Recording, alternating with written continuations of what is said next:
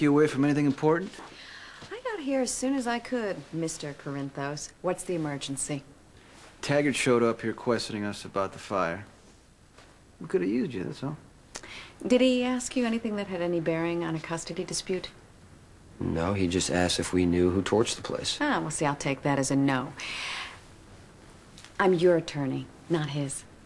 And I'm your attorney solely for the purpose of retaining custody of your child. So if you're looking for someone to defend your business activities, you're looking at the wrong person.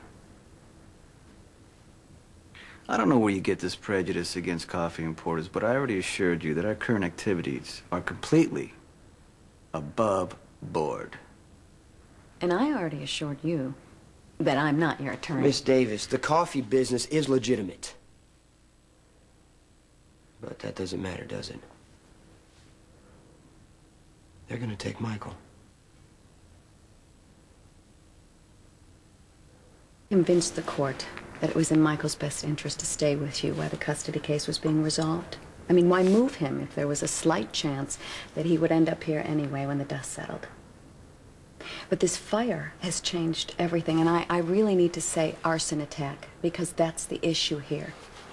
Now, the Quartermains will surely ask the judge to reconsider his decision, and they will argue that there are reasonable grounds to fear for Michael's safety while he is in your custody. Now, you add that to their other advantage. Carly. Right. Now, even when she switched sides, I still feel that I could have argued that Jason was the better parent, but I'm sorry, guys. This is just impossible to demonstrate now. So it is my considered legal opinion that you will shortly receive a court order directing you to relinquish Michael to AJ.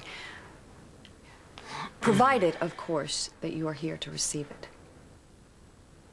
You telling me not to be? I'm not telling you anything. I'm simply pointing out, until the court informs you otherwise, that you are Michael's custodial parent, and you are free to determine how he lives and where. Once you lose custody, you will no longer have that right. So what you're saying is Jason should take Michael and disappear, and the Quartermains and the courts be damned, right? Absolutely not. I'm an officer of the court, Mr. Corinthos. I could get disbarred if I were to suggest an illegal act. But if Mr. Morgan wishes to exercise his prerogative as a father and take his son on an extended vacation,